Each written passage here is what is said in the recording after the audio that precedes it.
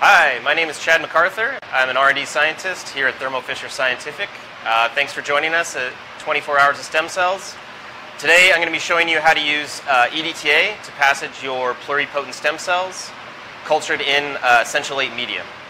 So EDTA is a non-enzymatic, gentle way to passage your cells. And EDTA works by chelating divalent cations, and this disrupts the function of cell adhesion molecules, allowing you to harvest your cells. So why don't we take a look at what we'll need to get started. So what we need is the cells that we're going to passage, which I've got right here. And we also need our plate that the cells are going to be passaged into. So this should be pre-coated with the matrix of your choosing. In this case, we're going to be using vitronectin, but other choices include Geltrex or laminin 521. What we also need is DPBS without calcium and magnesium, and that's to wash our cells. We also need a 0.5 millimolar solution of EDTA, and that should be made up using this same DPBS without calcium and magnesium. And last, we need essentialate medium, which has been pre-warmed to room temperature. Remember, it's best to not warm up essentialate in the water bath or the incubator. We want to just leave it out at room temperature for 30 to 60 minutes to let it warm up. So once we have everything that we need, why don't we take a look at the cells? And so ideally, you want your cells to be about 70 to 80% confluent when they're ready to passage. You don't want your cells to be 100% confluent. So I'll show you a few different example densities. So this is the one I'm going to passage today. It looks pretty good. You know, you want to still be able to see some spaces between the colonies. Like I said, you don't want a complete monolayer. And so this looks about what we want. For an example of underconfluent, here's some cells that were plated at a little bit lower density, and you can see there's still plenty of room to grow. So for this one, I would wait at least another day until you want to go ahead and passage that one. And for another example, here's cells that are completely overgrown and 100% confluent. You can see there's no space in between any of the colonies. Maybe a little bit here and there, but pretty much 100% confluent. So this is what you want to avoid. You know, these cells should have been passaged yesterday or possibly the day before that. If you do find that your cells are 100% confluent, it may take longer to incubate the cells in EDTA to really get them off, and you may find that the recovery the next day is a little bit lower than normal. So another thing you want to check once you've verified how dense the cells are is you want to verify their morphology, right? You want to make sure that they are maintaining pluripotency. So basically, you want to look for any differentiated areas, any dark spots, any cells that look like they're differentiating. But I'm seeing mostly the hallmarks of pluripotent cell morphology here. You know, nice defined boundaries and nice tight compact cells within the colonies. If you do find any areas of differentiation, you do have the option of going in there and cleaning it out. You know, assuming you have a microscope in the hood like this, but you could take a P200 and kind of go in there. You know, I can't really find any differentiated areas in this culture, but if there was, you just kind of go in there and scratch it out. So once you've confirmed that your cells are ready to passage and that you don't see any areas of differentiation or that you've cleaned those areas up, we're ready to start the protocol. So the first thing we want to do is wash the cells twice with DPBS, and this will get rid of any residual calcium or magnesium, because if that's still there, that'll interfere with EDTA working on your cells to allow dissociation. So we're going to wash twice with DPBS. So first we're going to aspirate the media.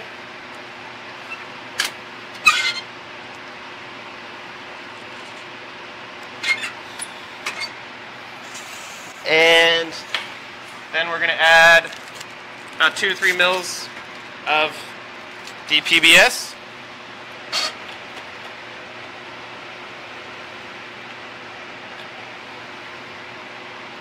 And try to add it gently so we don't disrupt our cells. So we just add that. You don't really have to let it sit on there for very long.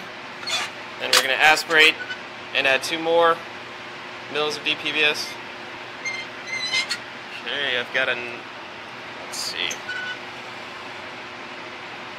Got a slow aspirator today. Alright.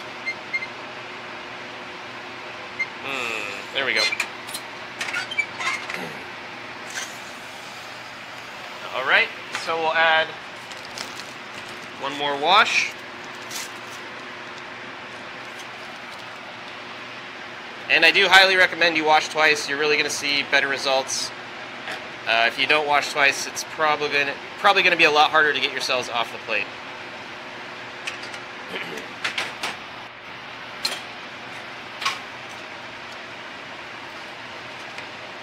Alright.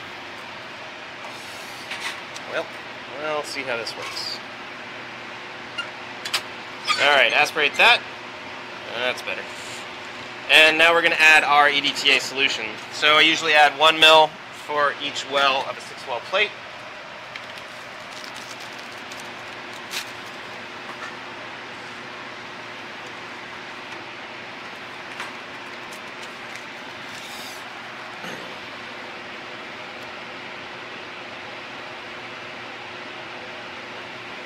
So we'll add our 1 mil of 0.5 millimolar EDTA.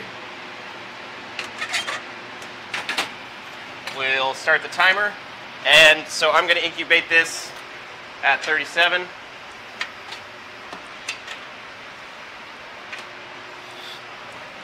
So you do have the option of incubating either at room temperature, which will typically take about 5 to 7 minutes, or you can incubate in the incubator at 37, and that usually takes about 3 to 4 minutes. No real difference. It just depends on your preference. I like 37 because it's faster. But, you know, if you want to do room temperature, that's perfectly fine. It's just going to take a little bit longer.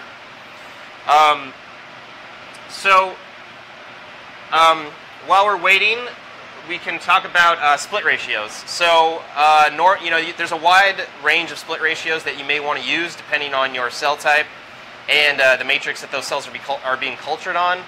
And it's somewhat empirical. You kind of got to just play around and figure out the optimal density for you. We usually say to start somewhere between 1 to 4 and 1 to 8, and then kind of go from there. Especially if you're working with a new cell line, you may want to initially try to plate a few different densities, you know, 1 to 4, 1 to 6, 1 to 8, 1 to 12, something like that, and then see which one works best for you. We usually stick with about 1 to 6, and we culture our cells every 3 to 4 days, and that seems to work well for us. But yeah, like I said, you will see some variations depending on the cell type and what matrix those cells are being coated on or being cultured on. Also, as far as incubation time goes, like I said, I normally just stick with 4 minutes at 37, but you may find again that you need to kind of play around with that. So basically, when you go to harvest your cells, you know, if they come off way too easily, like you barely even have to look at them and they come off the plate, then you probably incubated too long, and you want to next time shorten your incubation time. On the other side, if you go and you try to harvest your cells and you're trying really hard and you're pipetting and they just won't come off the plate, that means you probably should incubate for longer next time. So you know, again, you might just have to kind of play around and see which one works best for you. But I think 4 minutes at 37 or 7 minutes at room temperature is a good starting place, and you can adjust from there. So while we're waiting, another thing we should do is get our plate ready. So like I said, I have a 6-well plate here. It's been pre-coated with vitronectin. So I typically coat for about 60 minutes at 37. And so that's already been coated. So what we want to do is we're going to aspirate the vitronectin solution, and then we're going to add essentially media in there. We're just going to add a little bit so the wells don't dry out. So we'll aspirate the coating solution, and you don't really need to wash afterwards. It's not necessary. So we're just going to aspirate this.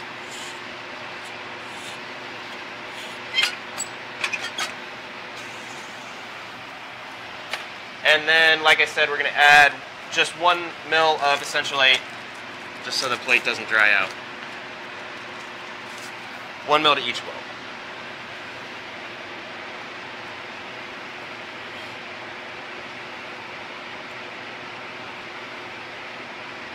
And so typically in a 6-well plate you want a total volume of about 2 mLs.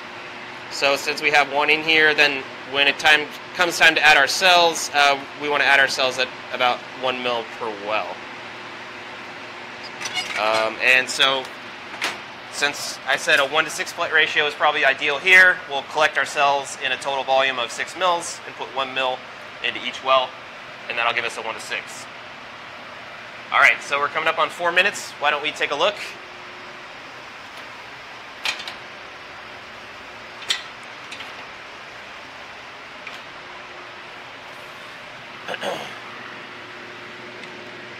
And so you can see the cells definitely look different, right? I mean, here's a well that wasn't treated, and here's a well that has been treated. What you'll notice is just a lot of kind of white space coming up between the cells within the colonies. You can see, which means that they're dissociating. Now it's hard to know, you can't necessarily look at it and know, okay, it's ready. I still say just go with the times I recommended, but you can at least look at this and say, okay, well, EDTA is doing something. Hopefully they're going to come off. So we want to aspirate the EDTA solution. Now, as I said, hopefully your cells aren't already floating when you aspirate the EDTA solution. If they are, you've incubated too long. Go shorter next time. But so my cells didn't come off there, so that's good. So now we're going to add 3 mL of Essential 8 medium to lift the cells up. And so they should come off relatively easily. And what we want to do is we just hold the plate at an angle and kind of just dispense the media across the surface of the well. And hopefully, as we do that, the cells come off pretty easily, and they are. So, if you have to pipette a lot to get the cells off, you probably should have incubated a little bit longer. And so we want to keep our pipetting down to a minimum. Okay, I just realized I did not prepare well. Alright, I need a tube to put these cells into, which I did not have. So, bear with me.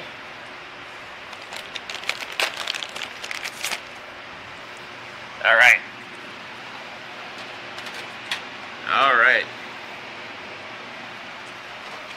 Sorry about that. So normally you would have a tube in the hood ready to go. But as I said, we're going to take the cells, put them into that tube that was already in your hood. And then we're going to wash the well out one time with 3 more mLs of EDTA. Or, I'm sorry, Essential 8 medium. So 3 more mLs to collect any leftover cells. And so as you're collecting the cells, you want to avoid pipetting up and down too many times. Every time you pipette up and down, you're breaking the cells up into smaller clumps, and you don't want those clumps to be too small. Alright, so we're going to add this to our cells, and then we're just going to go up and down a couple times. We just want to kind of evenly resuspend the cells and break up any large clumps. Again, over pipetting here, you want to avoid, because that can lead to clumps that are too small, and if the clumps are too small, the cells just won't, you won't have very good recovery. So as I said, 6 mLs, 1 to 6 split, so we're going to add 1 mL to each well.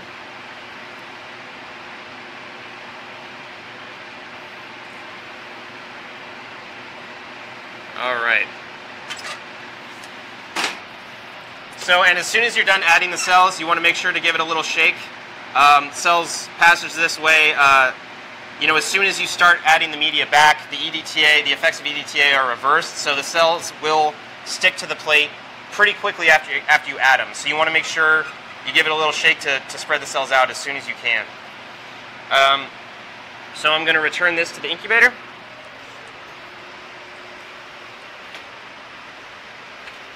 And when you put it in, I would give it one more little shake just to make sure the cells haven't pooled in the middle. And that's pretty much it. I'll put this one back too since we're done with that. And that one. But it's that simple.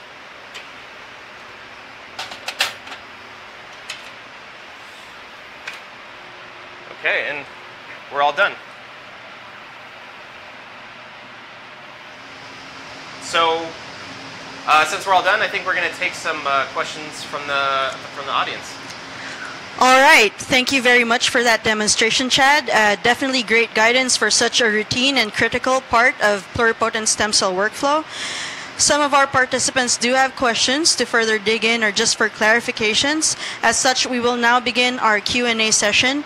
I am Joanna Asper, and like Chad, I work on Thermo Fisher stem cell products. I will be moderating this Q&A session. Participants, if you haven't yet, please type and send in your questions. In the meantime, we do have a number of questions already. Okay. So I'll do this one first because it's connected to something you showed or explained earlier, but maybe just for clarification and additional information. Is it advisable to extend the duration of EDTA treatment if the cells don't come off? But I think more to that point, is there such a thing as too long, where you think there's something wrong here? And does adding extra EDTA help? Good questions. I'll answer the second question first. I don't think adding extra EDTA really does anything. You could, in theory, up the concentration, but then you risk over-treatment. So at the concentration, we're talking about 0.5 millimolar. I think there is a relatively large window. You'd probably have to leave it on there for quite a while in most cases to really over-treat them. Just keep in mind, the longer it's on there, the easier it's going to be to break up those clumps, right? So if it is on there for a really long time, you just want to be very gentle with your pipetting and not over pipette them to break them up too small. So I mean, that's pretty much the risk you run, is just that the longer you treat them, the more you treat them, the easier it is going to be to break up those clumps. And if the clumps are too small, they're just not going to attach well, and they're not going to grow very well afterwards. And if you go and you find that the cells are really just not coming off at all, once you've added the media, it's too late to do anything there. But what you can do is, I mean, if they're really just not coming off, you can aspirate the media, and I guess you would have to wash them a couple more times with PBS, and then add an EDTA again and treat for another 4 minutes and see if they come off. It may work, but and just keep that in mind for the next time around. You want to make sure to treat them for longer. And how many cells should a clump have in average? Oh, good question. Yeah, that's it's hard to look at the clumps and say, hey, that's a 10-cell clump, that's a 100-cell clump. But I would say, yeah, probably in the neighborhood of about 100 to 500 cells per clump is good. But this is a very rough estimate because, like I said, you're going to have a hard time looking at a clump and knowing exactly how many cells are in there. Sure. This is slightly different kind of question. Not strictly within the realm of passaging, but sort of related. Do you count the cells before freezing or for any other reason? If yes, what method do you use? Good question. We don't normally count the cells simply because you have to keep PSCs as clumps, and so to count them you would have to make them single cells. If you absolutely need a cell count, what you can do is take a small aliquot of your cells that are in clumps, further dissociate that to single cells with something like trypsin or triple, count that, and then kind of extrapolate backwards to see how many cells you have. But I mean, we find that unless you have a really good reason that you need to know the absolute cell number, there's no reason to do that. You work more on split ratios, right? Like I was saying, 1:6 split, 1:8 split. When you go to freeze the cells down, you'll kind of just have a sense of how good your freezing method is, right? I think we normally take, let's say, one 6-well can yield probably 2 to 3 vials that would then be thawed back into a 6-well. So it's kind of like a 1 to 3 split. And you'll kind of have to figure that out on your own, like how good is your freezing method, and what split ratio do you need to freeze the cells and then thaw them back. But I find that counting isn't really necessary unless you're doing something. Let's say you're going to electroporate the cells or do some method where you do need to have an exact cell number, but in that case you're going to singularize the cells anyways. So you know that's when you would do a count. Going back more into the passaging part of it, you mentioned that this is the reagent of choice for Essential 8 medium. How about StemFlex medium? Sure. So StemFlex, I mean, is when you culture cells in StemFlex, you're gonna kind of treat them very similarly to how you would in Essential 8. Similar matrices, vitronectin, Geltrex, laminin, and so your passaging method would also, EDTA would work just fine. There may be, again, you know, subtle differences in incubation times and split ratios that you would use. You know, going from Essential 8 to StemFlex, it might not be exactly the same between the two media, but overall it's the same basic method. Yeah, there does seem to be a difference in the kind of methods that are used with different media, but in this case it is similar. And to that point, one of our participants is currently using collagenase for passaging their cells. How does EDTA compare to collagenase?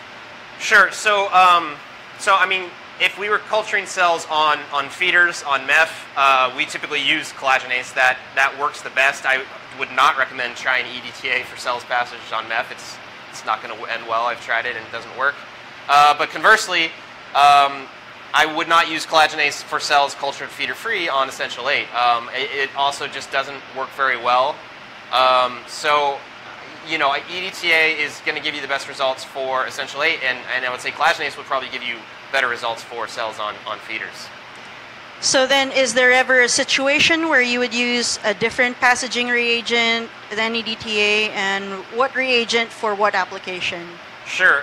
So as I mentioned earlier, if you were using a protocol where you had to take the cells and make them single cells, like I said, let's say you're doing electroporation or flow cytometry, fax sorting, things like that where the cells have to be single cells, then you need to use a different passaging reagent. For regular passage, you want to keep the cells as clumps. You're going to use EDTA for cells in Essential 8 or StemFlex. But when the cells need to be single cells for a specific protocol, I would recommend using triple. That's the one we use the most. It's pretty gentle on the cells, and it'll give you good results if you do have to make your cells single cell. Somewhat related, some of the protocols on our website mention Versine. Sure. There's a question on how that is different from EDTA. So Versine is pretty much an EDTA solution. It's a ready-made solution. So the solution I'm using here is a 0.5 millimolar. That was made from a bottle that was 0.5 molar. I just diluted it in PBS and sterile filtered it. Versine is like a ready-to-use solution. I believe it's 0.48 millimolar. You know, pretty close. But it's pre-made, right? You don't have to dilute it. It comes sterile, ready to use. The one thing I would say is that it should. Most EDTA solutions are just shelf stable. You can leave them out leave them out at room temperature. Versine is actually recommended to be stored in the deli at 2 to 8 degrees. So just make sure you warm it up to room temperature before you use it if you are going to use Versine. If you add it cold, that's obviously going to change your incubation times, right? And do you recommend using Revitacell or a ROCK inhibitor during routine passaging? Which is better?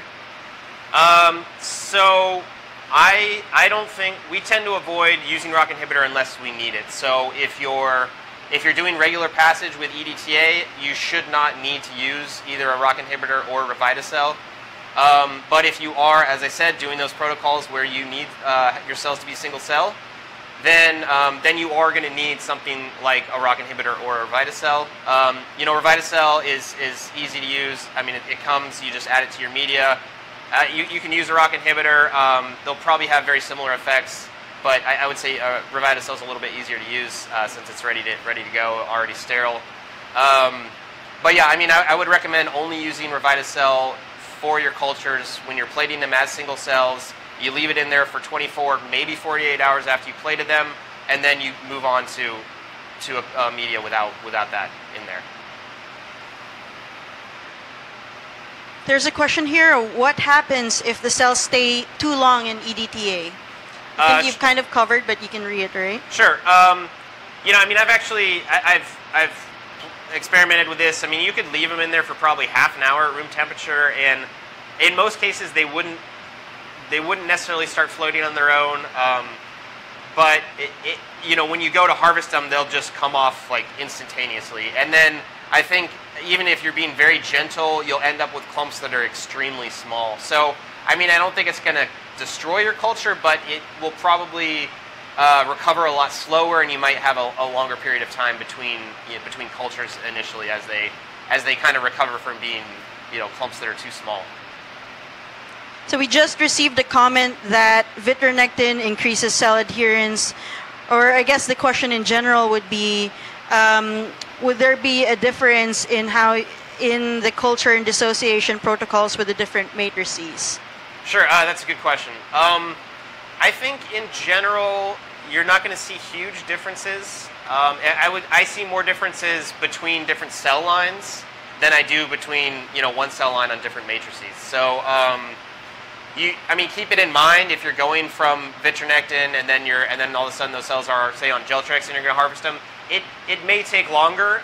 Keep that in mind, but in general, I don't see any huge differences in incubation times with one cell line on different matrices. Somewhat related, there is someone in the audience who has seen some cells still sticking to the plate after flushing. How do they fix that, or is that really an issue? Good question. So it depends. If those cells are not differentiated cells, then yeah, it may mean that just next time you should treat a little bit longer with the EDTA. You know, maybe 30 seconds, a minute longer incubation time to try and get them up.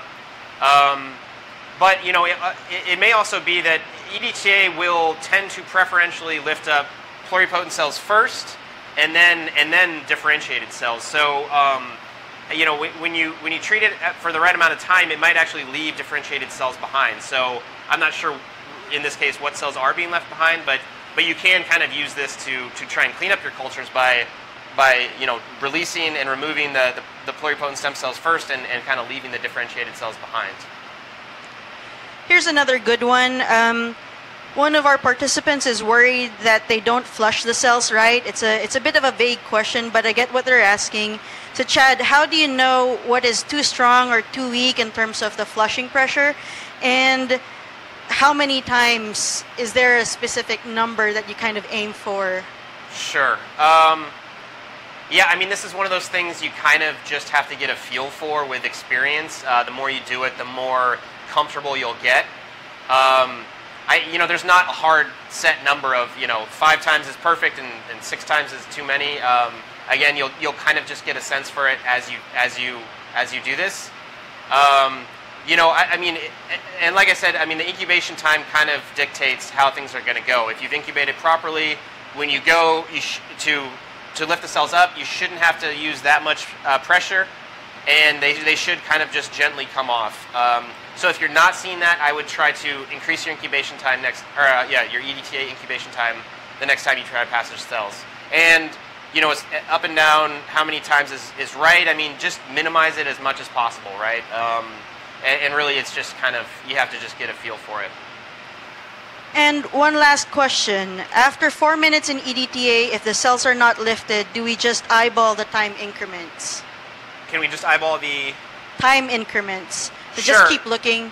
Yeah, I mean, that's where I was trying to say, when you look at the cells, say they're still in the EDTA, and you want to look at them and decide if they're ready, it's very hard to know just by looking at them if they're ready. So you know, you can certainly try to, if they're not coming off easily, I would say just next time, yeah, add 30 seconds. If they still don't come off easily, add 30 seconds next time. Keep going like that. But it's very hard to look at them and say, oh, I need 30 more seconds. They don't look right.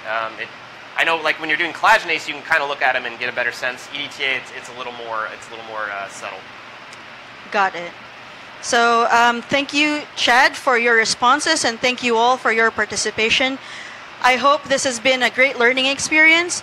If we didn't get to your question, we'll try to address them afterwards by email, or you can ask our experts at their exhibit hall or technical support chat boxes. If you need to see the demonstration again, this video will be available on demand, along with other trainings and scientific talks for 24 hours of stem cells. Please enjoy the rest of our event today and continue to take advantage of the resources even afterwards. Thanks, bye.